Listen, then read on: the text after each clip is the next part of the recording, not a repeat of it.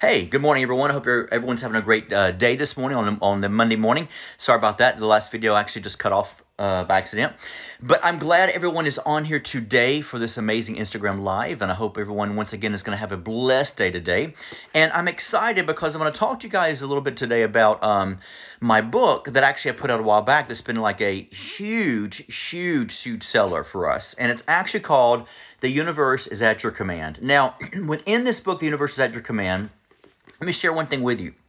This book is one of the few books that's like 312 pages. So you can tell it's a really thick book. Like even holding it's a really big, thick, volume of a book.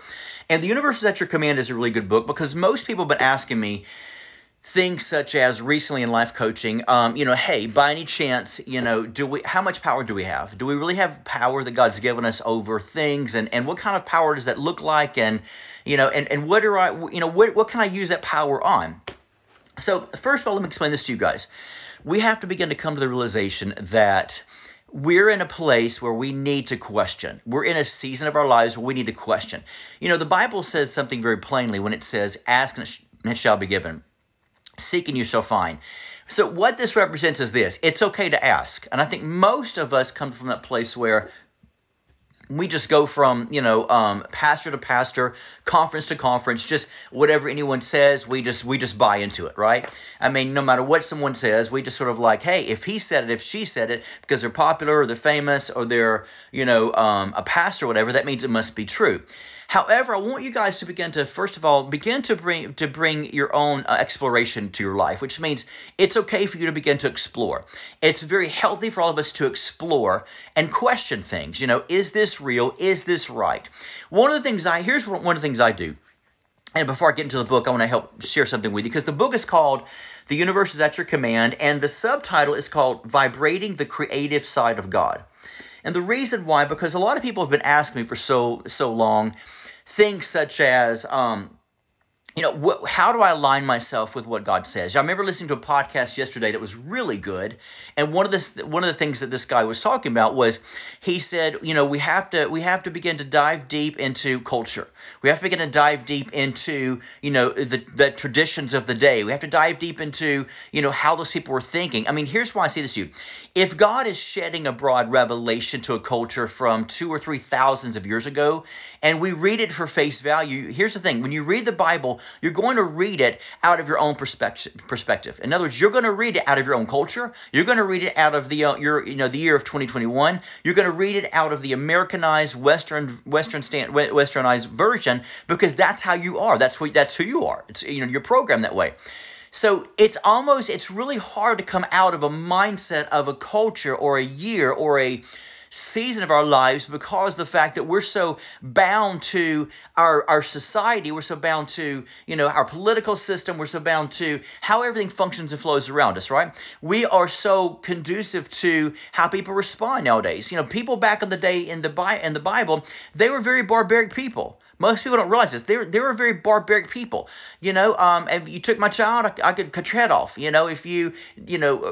People raped women, severely. And yet the women would be blamed for it.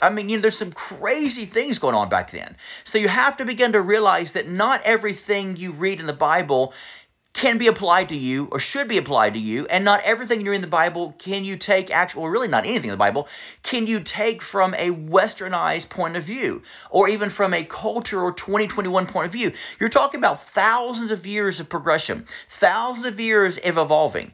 Think about it. We have evolved tremendous, not just technology. You see, a lot of you look at technology and say, oh yeah, we've advanced in technology. They didn't even have technology back in the day. That's true. However, you can't look at people and say, and you think your progression or the evolutionary process of us is merely outwards things such as materialistic things or, we create things better or even technology, because you're dealing with the fact these are actually the non-essentials. These are the things that are not even important.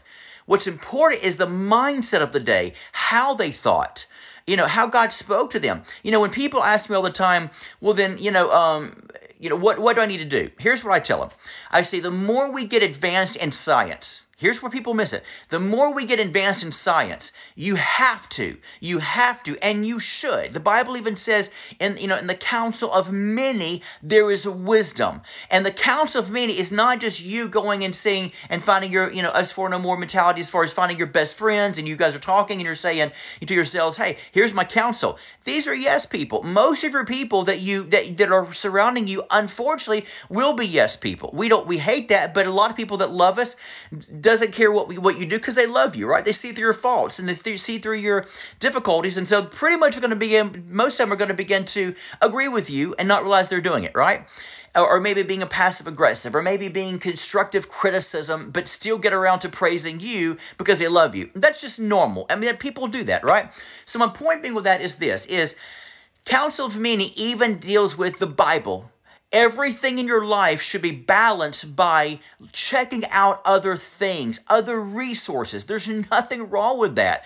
And the problem with most people is they tend to feel like, the Bible is the only thing I can read. Well, that's great, wonderful, and that can be true for many of you. However, you're being closed-minded. The more science you read about of great discoveries. Let me put it this way. In science, this is one thing I talk about in this book too. In science, you will never hear the word, in the Bible, you'll never hear the word, protons, neutrons, electrons. You'll never hear what an atom is. You'll never hear about, vibration. You'll never hear about frequency. You'll never hear about, planets. I mean, the closest thing we read about is, he set the heavens into place. Well, that's great and wonderful, but that still doesn't help me out with galaxies and cosmos and, and that the universe is still evolving and expanding at a great rate every every millisecond. The Bible doesn't tell us these things. I mean, the Bible even says to the rising of the sun, to the going down of the same. Well, hello, not Bible. The Bible does, the sun doesn't rise. Hello, sun doesn't rise. The earth revolves around the sun. Sun doesn't rise. So do we throw out the Bible? No. We have to begin to interpret it by what we are understanding through science.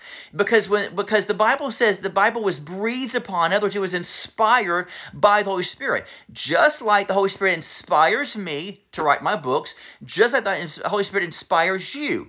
Because what that means is it was breathed upon, inspired by these men, and God actually used their perspective and how they viewed society.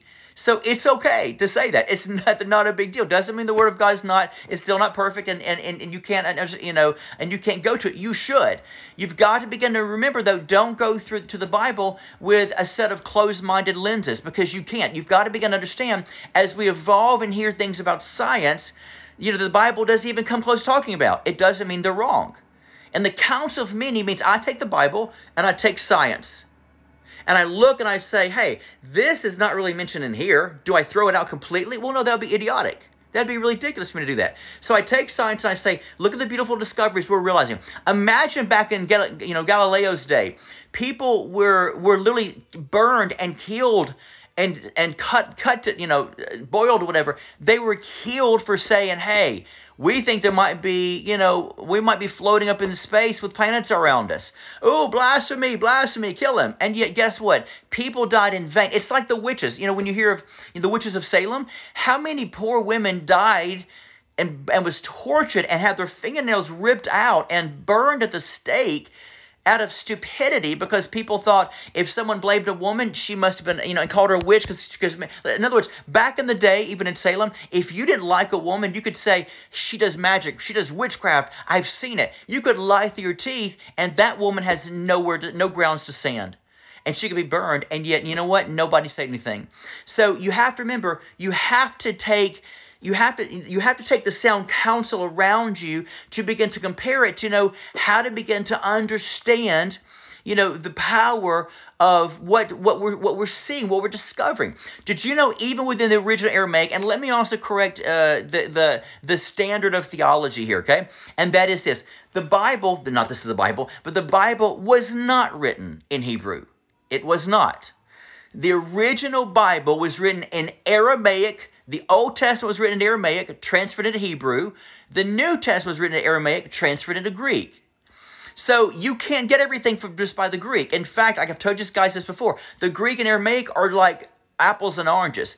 And so in fact, they didn't even want to translate it into the Greek because it would mess it up so much. And that's why when you read even, Greek words, you might have 6 or 7 words. People ask me all the time, how come when I look at my Greek concordance, why do I have like 6 or 7 words for the word wait? Why do I see 6 and 7 definitions for the word, love, or the word, grace, or any type of word in the Bible? I said, think about it. The reason why you have so many definitions and words in the Greek is because there are different definitions for words that was translated from the Aramaic to the Greek in the New Testament. So therefore, and so that alone is letting you know automatically, if you've got 6 or 7 definitions, and if you guys don't believe me, look in your own Greek concordance. If you have several different meanings of those words, it's letting you know that we don't know. We really don't know, because we could take this one word and we could say it means all these definitions. It doesn't take a rocket scientist to understand the concept is you cannot even go by the Greek language. And the Aramaic language is one of the oldest languages in the world, and it's spoken in very few tribes, even to this very day around the world. In fact, it's not even really used except by very few like people around the world that actually they're trying their best to hold on to the original form of it. And so that's why I'm saying, if you're going to read it by Hebrew and Greek, you're still going to be messed up a little bit, unfortunately. Hebrew's a little bit closer to the original language, but Greek is way off. So my point being with that is this. When you look at the aspects of creation, universe, things like this, did you know that the Aramaic language actually is like a harmonic tone? Most people don't realize this. The original Aramaic language is likened into a harmonic tone, which means there actually are sounds and pitches within the Aramaic language. Most people don't realize that. So when we say today things such as, hey, everything's vibrational, everything's of frequencies, and you hear these, God love them, we bless them so much, but we hear these Christians that sort of are feeling like, oh my God, this sounds New Age. I want somebody to say, that is so ignorant. Oh my God, we suffer from lack of knowledge. That's so ignorant. Because Aramaic actually was closer to science than Hebrew and Greek was, and people don't realize that. The Aramaic language that the entire Bible is originally written in is closer. I'll be honest with you guys, and see, many of you are going to tune me out because you're not willing to hear new things that are historical, because you don't understand that the original Aramaic actually lines up more to science today with vibrations, frequency, how things happen as far as drawing and attraction. Aramaic lines more up to that than Hebrew and Greek ever thought about doing it, because Hebrew and Greek language, or especially the Greek, has left that, and that's why they did not want to translate into the Greek originally when they came together. And so, I mean, even when they came together for the council to put the books of the Bible together in the Bible, they threw out a lot of books. And yet it's okay for us to read those. Doesn't mean they weren't inspired by God. And so you have to understand that God is letting you know that you might live in a Western world, but you have to understand the original language is actually alluding towards vibrations, frequencies, because it has this tone. The Aramaic language has a tone. People who understand this, the Aramaic will tell you, absolutely, there's like a sound wave. It's like a tone that's sort of harmonic within its own language. And so what that means is this. So therefore, when you read this book, The Universe at Your Command, and by the way, did you know in the Aramaic language, there is very few places of separatism? In the Aramaic language, they don't even use the words us and they, you and me. They don't even use a lot of the words when it deals with separatism. They don't. What they use is more of a oneness sound, because they believe everything is connected somehow, even within their own language. So with that being said, when people start talking about we're separate, they're separate, we're separate, I want somebody to say, see, you're going by the westernized mentality and you're going by the Greek language. You're trying to separate everything and everybody. When God's like, that's not what I said. And so that's why when Jesus even, when Jesus was alluding a little bit towards Aramaic, even though that language alone is mind-blowing, because when you read it for face value, the original Aramaic, even from what he said on the cross, actually is totally different than even the Greek language.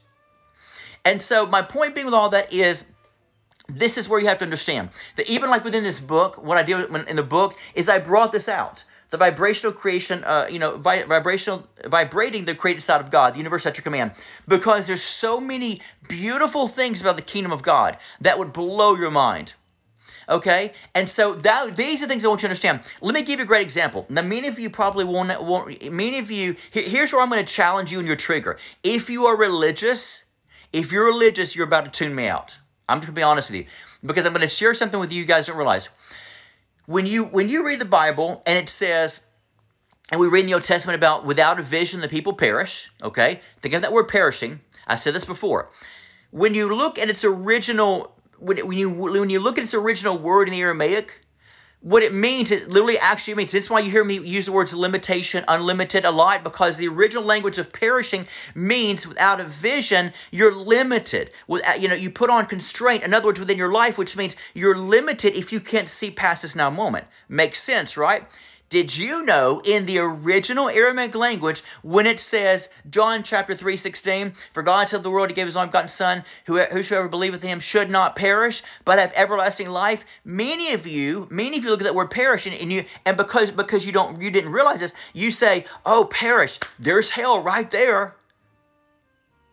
The original language has nothing to do with that. Nothing at all. In fact, the original language means this. For God so loved the world, he gave his only begotten Son, whosoever believeth in him should not be limited, but have everlasting life. Because limitation is keeping you from the expandedness of the power of salvation, which is soteria, that's a Greek word for you though, that pulls into the unlimited of, hey, by the way, there's also an afterlife. Hey, by the way, you can be with him in this life, and that continues for all eternity. So literally when he says, should have everlasting life, should not perish, have everlasting life, it doesn't mean perish like, I'm going to kill you, you're going to burn. That's a totally different word. That's a totally different word from the word perishing right now. Totally different. And so what it means is this, you will be limited without Christ in your life. Does that make sense? Because here's the thing, because here's what it means. If that word meant, if that one word alone, I'm going to talk about the other words in the Bible, okay, we're going on this word. If that one word alone represented perish, that meant hell, then you know what, Jesus, you need to start being clearer, because you're being very, very vague, which is really bad, very vague. So, here's the thing. If you want me to be bold about a message, you should be bold as well, Jesus, because you missed the mark, and obviously I didn't. Come on.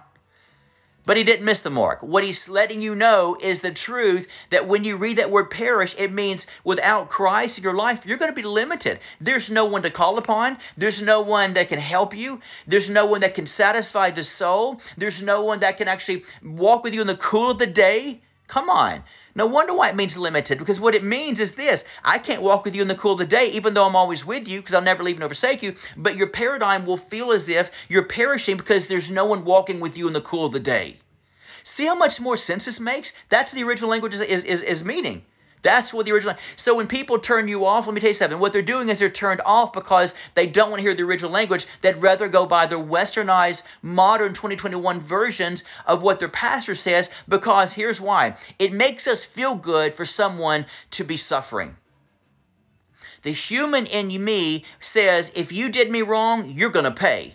And God says, wait a minute, my ways are higher than your ways. My thoughts are higher than your thoughts. What are you talking about? And so where you want somebody to be in pain, God says, if I don't outdo someone being in pain, I'm not truly God. So this is new to you guys, but hey, this is what the original language means. So if I say, let's say Rebecca or Brittany, because this is going to go out to all my other, YouTube and LinkedIn and Facebook and everything else. So I'm going to pick up my two this morning who are on my Instagram Live. Rebecca or Brittany. So let's say, Brittany, you do me wrong. Brittany has made me mad. I am PO'd because Brittany has made me mad. Brittany, you're going to pay for what you did to me. Okay, God says, wait a minute, hold on. My ways are higher than your ways. My thoughts are higher than your thoughts. So if you think that someone should perish or be hurt, Jeremy, because they hurt you, let me tell you something. If I don't outdo that, I'm not God. So what the devil meant for your harm, and let me also say something. What the devil means for your harm, God will turn around for your good. Some of you are your own devil. Hello, I need some help from the choir. Some of you are your own devil, because what the devil, hear me when I say this, because this sounds bad to say, I'm trying not to say these words, but what the evilness in me, wants to hurt you with, God says he'll turn that around. In other words, God says, because my ways are higher than your ways, my thoughts are higher than your thoughts, because my thought thinks on a higher wavelength of turning it around, because I don't want that for anyone. But yet you want somebody to suffer, Jeremy, but I don't, because my ways, my thoughts are higher than the way you think. And if God's thoughts are, if God tells me, Brittany, you're going to suffer for what you did to me, and God's like, yeah, that's right. You're not God. And that would scare me. That would scare me to no end if God thinks the way I think. When he says, my ways are high, my thoughts are higher than your thoughts. And if he turns things around for what, and actually the Bible doesn't even say the devil there. Let me correct myself. The Bible doesn't even say, well, the devil means for harm. That's theology. That's not God. Because the Bible actually doesn't, it says what you, talking about a person that he's pointing to, what you have meant for my harm. So let me correct myself. It doesn't even say devil. So when people say, well, the devil meant for my harm, I was about to say that's not biblical. Because Joseph was pointing out, and so many other people were saying, what you meant for my harm, God turned on for my good. Why? Because the you that is humanistic in you, the you that is human, that wants to make somebody suffer out of your jealousy and competition, God is saying, I don't think on that level. Because even God Almighty even says this, I will prepare a table in the presence of your enemies right there in front of you. Right there in front of you. And yet God says this, you might want them to perish in the sense of what you don't know what that means. You might want them to pay for what they've done. You might want them to hurt. You might want them to suffer, Jeremy. But I'm going to show you how I think opposite. And the reason why I think opposite is because I'm God and you're not. Because I don't think the way you do. You want people to suffer. I don't. That's why I'm putting before you a table in the presence of your enemies. And in fact, Jeremy, I'll go even a little further. If you're mad at Brittany because Brittany's made you mad and Brittany's hurt you and blah, blah, blah. I'm going to give you a table before you and her because I don't think the way you do. And not only will I put a table before you and your enemy, I'll even say this to you. You love your enemies. Oh, God. No. You're asking me for something, God, I can't do. Why, Jeremy? Why can't you love your enemies? Because, see, I don't think the way you do, Jeremy. You want people to suffer. I don't.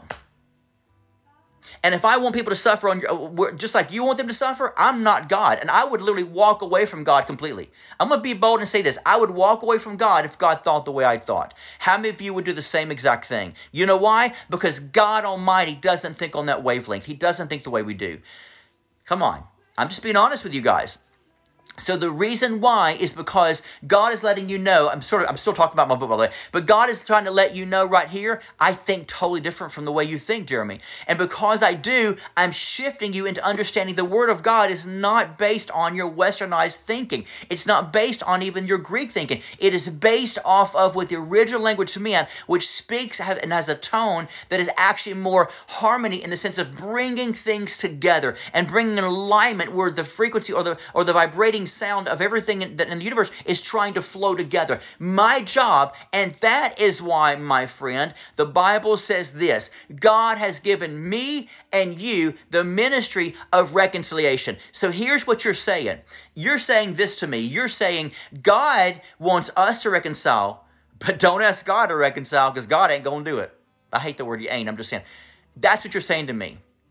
So here's where we're leaving this off. So what you're saying to me is God is double-minded, unstable in all of his ways, because he lets me know that he's given me the ministry to reconcile, but yet God himself doesn't want to reconcile all things, just like the Bible says he would do anyway. So interesting that God says everything above and below, that he will reconcile all things back to himself. God says that, and yet it's given me the ministry of reconciliation, but yet God doesn't want to do it. So, okay, so you're saying you're double-minded, God. You want me to do something that you're not willing to put into motion and practice yourself. Wow. Very interesting, God. Wow. Unless I think totally different, God, and since you've given me the ministry from you to reconcile all things in my life, to bring peace out of the maybe the hellish ways of my separatism, my separating of you, because I don't like you, I separate you, I push you aside, you're mean, you're aggressive, I push you aside, but yet God's given me the ministry of reconciliation, and he says, Jeremy, no, you draw your enemies close to you. No, I'm preparing a table. No, you love your enemies. But don't ask me to do that, Jeremy, because I'm double-minded. I'll tell you. So here's what you're saying God is like. You're saying this. You're saying God is like a parent who says, do what I tell you to do, don't practice what I do. You just do what I tell you to do, but don't ask me to practice what I tell you to do. Interesting how Jesus was an example, a sign. Hello.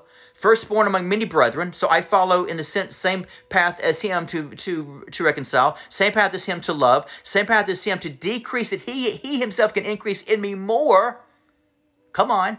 So I'm supposed to decrease to my limitation of how I'm thinking, of how I want you to suffer. I want you in pain. I want you in pain. You've done me dirty. You've done me wrong. I'm jealous. I'm competitive. And yet you want me to not do that, God, because you said, no, draw people close to you. Love your enemies. Love your neighbor. Love your enemies.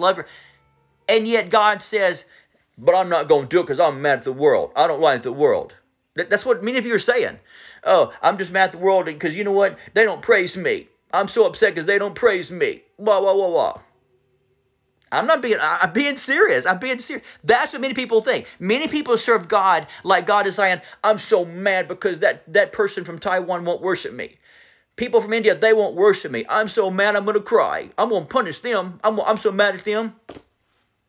But yet tells me to love my enemies, and tells me he's going to prepare a table for me in the presence of my enemies, and tells me to love my neighbor, even though I don't even know my neighbor, no matter what they are, no matter what they practice. If my neighbor is Buddhist, gay, Muslim, black, white, Asian, be it, you tell me to love my neighbor as I love myself. So there's self-love, loving for people that actually I have no clue what they practice. If they do voodoo in their home or whatever, I'm still commanded to love my neighbor. I don't have to associate with them. That doesn't mean I'm going to join in with them. Hello. But yet love my neighbor, love my enemies, love my family.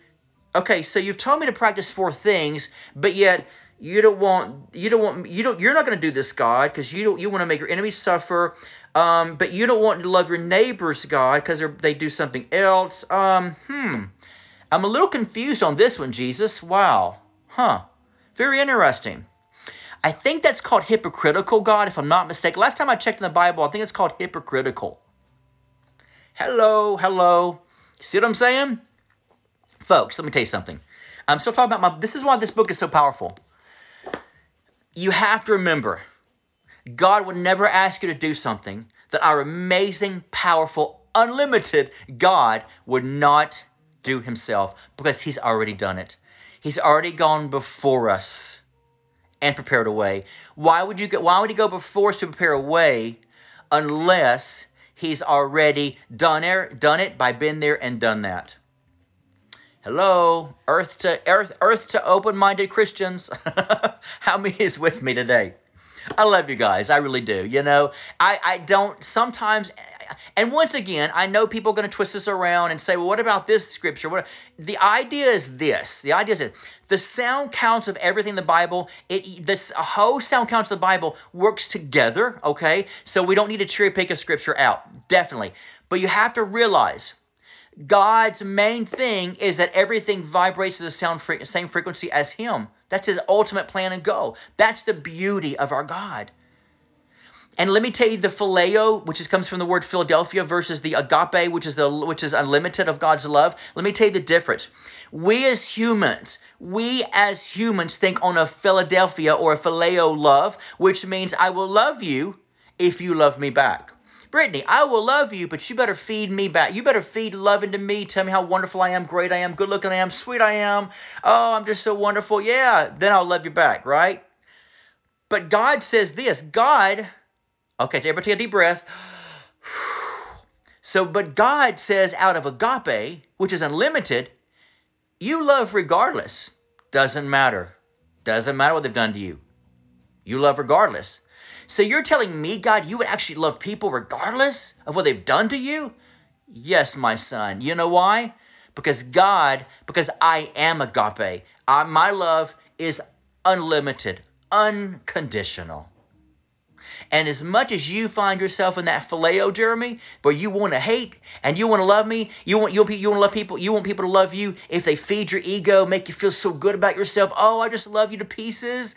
Why do I love you? Because you love me. That's why I love you. And yet God says, I don't care if they don't love you or not. Let me ask you another question. I got a good one for you. I got a really good one for each one of you. So forgiveness. Can we touch on forgiveness for a moment? Forgiveness. Let me see here. We've lined up with love. We've lined up with grace. Let's touch on the subject of forgiveness.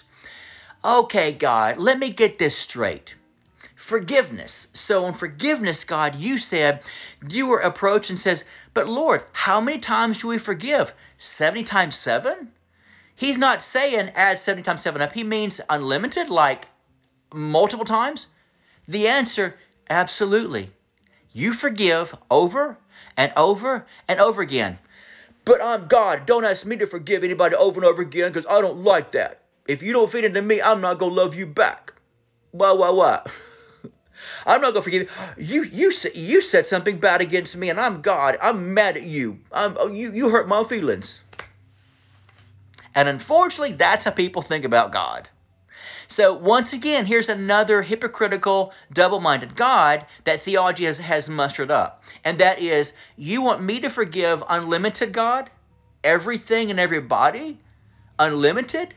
And in fact, let's take this a step. And in fact, you even go on to say in the Bible, God, that if I don't forgive others, how can your Heavenly Father not forgive you? Interesting. But so let me get this straight, God.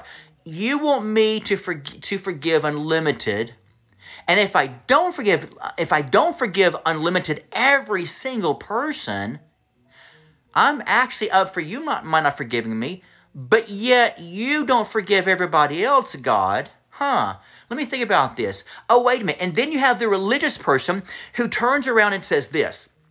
Well, you know, Jeremy, it's always funny when people say, you know what the Bible says, and you're like, oh boy, here we go again. But yet, Jeremy, you have to remember also, forgiveness is not always for that person, Jeremy. It's a lot of times for you. It's therapy, Jeremy, that when you forgive somebody, even, hold everything. Many of you are going to tune me out. We even want to tell you this. But yet, don't we forgive people even if they haven't asked us to forgive them? Let me get this right, So Brittany, here's my guinea pig, my friend Brittany in Atlanta. My sister from another mother. Okay, so Brittany, let's pull my friend Brittany into this. Brittany, you did me wrong and dirty, and so I shouldn't pout and be upset about it because I should forgive you, right? Because if I don't forgive you, Brittany, then God won't forgive me. But yet they say forgiveness is not about, I'm waiting on Brittany to come to ask me, oh, Jeremy, would you please forgive me for what I've done to you? I'm so sorry, Jeremy. I did not mean a knife in the back. I didn't mean to call you this name. I didn't mean to hurt you this way. I didn't mean to do this. So you're telling me, God, to forgive somebody even if they don't ask me to forgive them. Let me think about this for a moment, God. So you want me to forgive Brittany if Brittany doesn't ask me to forgive her. Well, wait a minute. Why? Because forgiveness is not actually about her. It's about me. Let me get this straight. I forgive Brittany whether Brittany asks me to forgive her or not. Correct. And we teach that. We preach in the body of Christ. People write books on it. But yet you're telling me, God, okay, let's play the God role for a moment. Can we play God role for a minute? Can we do this? I'm going to play the God role for a moment. My son, I want you to forgive all your enemies and all your friends. Forgive anyone. And you never hold a grudge against them. You forgive them no matter what they've done to you. And really, son, honestly, if they don't even really want your forgiveness, that doesn't matter. You forgive them. But I'm not forgiving anybody that doesn't ask me to forgive them. Because I'm God and I'm pouting and I'm a child. I'm blah, blah, blah. I'm not going to forgive anybody unless they struck my ego. They have to ask me to forgive them. Very interesting. So let me get this straight. Oh, wait a minute, God. Wait a minute. You gave the opposite example of what you tell me to do because maybe you believe a little bit more like the way you tell me to be, to forgive others whether they ask me to forgive them or not, because I think you did that on the cross. Let me get this right. So on the cross, you actually forgave a man who actually didn't even realize you're the Son of God. He basically just threw in a doubt and said, if you are the Son of God, wow, remember me in your kingdom. So in other words, you forgave somebody that was doubtful that you were even the Son of God, that if by any crazy chance that maybe you are who you claim to be, if you are this thing, then would you actually, take me into the kingdom? Because the truth is, you basically just said, basically the criminal on the cross beside him says, if you're the Son of God, hey, if that's who you are, can I be with you this day in the kingdom? Can we look that up just for a moment? Because this is getting really juicy. Let's see here. The thief on the cross. Let's get this right here. What did he say? Let me read this for a split moment, because God knows we don't want to disturb our westernized theology, do you? We don't, because we'd rather worship our westernized theology than we would the real God, right, of the Scriptures. So let me see here what the thief on the cross said. Oh, there we go. Hold on a minute. Let's back up here. Back up. Where are we? Hold on. I'm sorry, guys. I'm doing it live. What can I say? So he says, let me see, Luke chapter 23, verse 39. One of the criminals who were hanging there was hurling abuse at him. So let me read this one more time, verse 39 of Luke chapter 23. One of the criminals who were hanging on the cross, hurling abuse towards him. So the thief was basically hurling horrible, abusive things towards Jesus, but says, are you not the Christ? Save yourself and us. And the other responded and rebuking him and said, do you not even fear God? Since you are under the same sentence of condemnation? And we indeed are suffering justifully, for we are receiving what we deserve for our crimes, but this man's done nothing wrong. Hey, and then he says this, and he was saying, Jesus, check this out. Jesus, remember me when you come into your kingdom. Wait a minute, hold on. No, I'm not going to do that. You have to know for a fact that I'm the Son of God. You're doubting me? Second of all, you didn't ask me to forgive you? No. Third of all, you didn't stroke my ego? No, I'm not forgiving you. Wait a minute. Was Jesus practicing agape to love regardless, to forgive regardless, even if they don't ask him to forgive them? Let's read this again, shall we? And we indeed are suffering justly, for we are receiving what we deserve for our crime. But this man has done nothing. And he says, Jesus, hey, remember me when you come into your kingdom. Jesus said, truly, I say unto you, today you will be with me in paradise. No way. No way. What about water baptism, Jesus? What about, like, he didn't tell you what a rotten sinner he is. He didn't ask you to forgive. He didn't ask you to forgive him, and he didn't even. And Lord, he didn't even know who you were. He even said, if you are this guy, can I just be with you? That'd be really cool. God, there's so much there that, it's funny how nowadays through Christian nationalism, which I'm totally against, and some other areas are speaking so much on religion, do's and don'ts, but not the agape and the forgiveness of our God in heaven.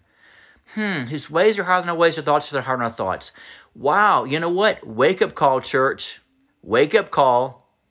Because one, if you believe this way, then you believe God is totally double-minded, unstable in all of his ways, a child at heart, likes his ego stroked, likes to be told what an amazing person he is. Don't get me wrong. I love worshiping my Heavenly Father because he is the most amazing God. He is El Shaddai. He is the God of God. Let me tell you, I love the Savior and I worship him and I love praising him. But not out of an egotistical pride, because he doesn't have pride and egotistical about him. And he doesn't demand me to worship him because he needs his ego stroked. Come on. You know why? Because agape doesn't mean what Christian nationalism means. Agape doesn't, and forgiveness doesn't look like what the Western theological world believes. Hello. How many of you are with me? I don't mind challenging each one of you. I could give you guys a lot more on these things and be like, oh my God, I did not realize what you just said, Jeremy. I've never thought about it that way. I could give you so much more. Maybe in the next future we will. That's why it's important for you to tell your people to stay tuned to the Instagram Live on Monday mornings at 10 a.m. Central Time. And you know why? Because you know what I'm trying to do? I am trying to make God big. God doesn't need to be big. God is everything. I mean, God is everything. There's nowhere God cannot be, I mean, when people say, well, God is not over here. God's not in clubs. God's not in bars. God is definitely not with that person drinking that vodka. God is definitely not drinking that person at the Mexican restaurant drinking that margarita over here. But yet he says, where much sin abounds, does much grace abound. So, wow, where there's more sin, there's more grace. Wow, that's a big one, God. But no, Lord, let me put my dignified shirt on, my guest dignified shirt on. But no, Lord, Those sinners deserve to suffer. Those club dancing people, they deserve to suffer the lake of fire, Lord. They deserve, sinning like crazy. Yeah, because dancing's a sin, huh? Yeah, right. Oh, they're going to suffer. They're in the club. While I am in church, Lord, praise in your name of how good you are. And God says, let me think, where is more grace, with you or with them? No, according to my word, I think grace is actually more with them because they need it more, a little bit more. Because they're a little bit off the rocker, but there's more grace over here than there are with you. More forgiveness, more grace, more compassion, more love. Hello. What is this thing, God, you're trying to tell me? You want me to reconcile everything, God? Really? By my love, by my grace? And you even tell me that you're going to give me peace over those things that I wish people would suffer for the wrong they've done towards me, God. And yet you tell me you want to give me peace for the things I don't understand. Why? Because I'm understanding from a point of limitation, because I'm perishing, because I believe that if you're not in my club of us four no more, you deserve punishment. And God says, I'm glad I don't think like you, Jeremy. I am totally opposite from the way you think, my son. And praise God, Almighty God, that you think differently from me. Hallelujah. I mean that from all the bottom of my heart. Thank you, God, that you do not think like me and you do not think like religious people. If it was up religious people, folks, they would be stoned to death. Let me tell you something. I'm going to say something to you guys that I read this morning that blew my mind. I want you to hear me for a moment. All right? That is this. I was reading an article this morning. I love Carrie Underwood. I'm not a big country music fan at all, but I like Carrie because I knew her pastor and stuff. But Carrie actually is, she's a dynamic Christian, loves God more than anything in her entire life, and she is not afraid, not ashamed of the gospel.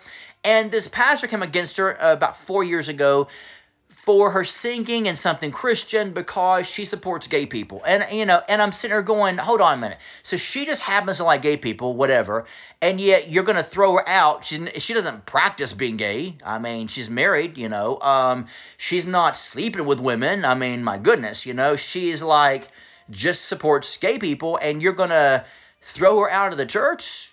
Not let her sing because she happens to think differently from you, and whether you agree or not, who cares, because let bygones be bygones. And I mean, if we got really real and raw with the situation, I don't know any of you. You don't know really any of me. How do I know you guys are not sleeping around? How do I know you guys are not fornicating? How do I know you guys are not smoking weed on the side? Whatever, or getting high. How do I know you guys are not sleeping around? How many of you do not know women that you're lusting over your husband, your neighbor's husband, because he works out? I don't know that from you. So what you're saying to me is, Carrie, keep your opinion to yourself, because whatever you just don't tell us, we don't have to know. So in other words, be a little bit more hypocritical. Be a little bit more of what you feel, you believe, you like. Just don't let us hear it, so we won't have to worry about it. But yet, all these other people can believe whatever they want to and love people regardless, and yet as long as they don't tell me, I'm fine. Folks, do you realize what we've gotten into in the church? Do you realize how religious, how pharisaical the church has become? Have you ever thought about this before? The truth is, there's probably none of us on this feed that believes the same. Who cares? We have one common factor, and that is we are believers in Christ. End of discussion. No matter what somebody else believes or practices, I don't care. It's not my business. Who am I, out of stroking my own ego, here to tell you I am completely right in my theology and my thinking, but yet so therefore I have to tell you you're wrong? Based on what, Jeremy? Based on my own working out my own salvation, fear and trembling, just like they are? See, folks, my main thing with my ministry is I just want everyone just to think. I'm not wanting people to believe like me. All I want is for people to wake up and think. Why don't we just think for ourselves and ask Holy Spirit, what do you want me to believe, Holy Spirit? I don't care if my church doesn't believe this. I don't care if my church doesn't worship like I do. I don't care if my church doesn't do this. What I care about is what you care about, God. I just want to be open-minded enough to say, God, you tell me what you want. Because you didn't even tell me to go by the Bible, God. You said I'm led by the Spirit of God. And will God and will the Spirit of God tell me things that will align with the Bible? Sure they will. But not everything's in the Bible. The Bible, I used to own a Christian bookstore. Bible never tell me anything about business. Bible never tells me anything about a Christian bookstore. Bible never even tells me that we got to buy a Bible. A leather-bound Bible for $89 with this onion paper, and yet then people turn around and say, oh, don't sell the Word of God, brother. But yet those same people go to the bookstore and pay $90 for a Bible because it's genuine leather and not leather. What is it? What is it? Leatherette? What is it? I will say plastic, fake leather. I mean, you're thinking to yourself, folks, think for yourself, folks. Think for yourself. Don't allow the religious system to tell you what to believe. That's a disgrace and a dishonor to this amazing thing we call the Holy Spirit in your life. It's a dishonor to you having the mind of Christ. Don't do that. Think for yourself. Ask the Lord, Father, I set aside all tradition. I set aside everything this westernized church has taught me. Has the church taught us some really good things? Praise God, they have taught us some amazing things. I wouldn't be where I am today if it wasn't for the faith move and the kingdom move and these different things I learned. However, I learned to think for myself too, and God literally like a magnet attracted people in my life to say, wow, man, you thought this too? I didn't know, you knew this subject too? I didn't know this. If I didn't love every one of you so much, honestly, I wouldn't. Pleather, that's it, pleather. You know, if I didn't love you guys so much, I wouldn't even take a step of faith and just say, folks, listen, seriously. You know, you owe it yourself. And the image of God that you're made in, you owe it yourself to be kind to yourself. You owe it yourself to love yourself. But you also owe it yourself to think outside the box of religion. All right, I'm gonna tell you, believe like I do. I really don't care. I really don't. That's so cool with me. I don't have a race. What is it? I don't have a. What is it? A race in this? No. What do you call that? I don't have a fish in the ocean. I don't have a whatever in this race. I don't know. A bet on this race, whatever. But one thing I do have is the ability to think for myself and the ability to, as a prophet, to ask God, Holy Spirit, show me. Take Western and Eastern out of my mind. Show me what the original language means. And you know what? And I don't have to believe like everybody else. It's okay. When I hear at the end of the year, all prophets are prophesying the same thing, that's what I'm going to tell you. Beware. Because the Bible in the Old Testament even tells us, be careful when prophets start saying the same thing and they start pulling out each other's mouths. You better be careful. So God himself wants diversity. God doesn't want even prophets to prophesy the same exact thing. Because it steals from his authenticity. It steals from his creativeness. And it steals from your creativity that God's given you out of the image and likeness. All right? So, I love every one of you. And I know I just rambled on for about an hour. But hey, I love every one of you. If you want to know more about everything I've been speaking on, folks, get this book. I'm not going to lie to you. It will totally go against your sacred cows. But good news for you, I've got tons of scripture, a lot of original language in here, but this is going to do good. The universe at your command, vibrating the creative side of God. So you want to learn? Get the book today. Download the ebook, and please don't let what I just taught you guys go into vain. Don't allow yourself to say, "Hey, good word, Jeremy. Thank you for that," and walk away. Because I do this because let's just face it, folks. Hello, I do this because I got to feed my family and I got to feed our staff, and we need some money, you know, because money is what causes ministries to flow and function. So that's why, if you can, hey, just download this for $9.98. No big deal. Or you can buy the book for $15.99. No big deal. But this would help us out a lot. And plus, there's a lot of good information here. Once again, the universe at your command. You can download it as an ebook. You can download it as a paperback. The link is on the feed. Thank you so much. I love every one of you. I really do. You guys are amazing. Love every one of you. Talk to you soon. Don't forget, share this if you can on Instagram. Share it. It's also going to be on Twitter and everything else. Share it on all the other social medias. And share it with your friends. Get people involved. Say, hey, get the notifications from Jeremy's Instagram Live. You might not maybe agree with everything he says, but it's give you food for thought, and it'll cause you to think outside the box of religion. I always say, if iron sharpens iron, folks, we need to be sharpened. And sharpening doesn't mean back up what I believe, Jeremy. That's not sharpening. Sharpening is when I present a different angle, a different side to you that makes you think, wow, I've never heard that before, to challenge what you believe. That's what love does. Love doesn't teach our children, put your hand on the stove, you're going to get burnt, burn. But it's okay. If you want to do it, honey, you can do it. It's okay.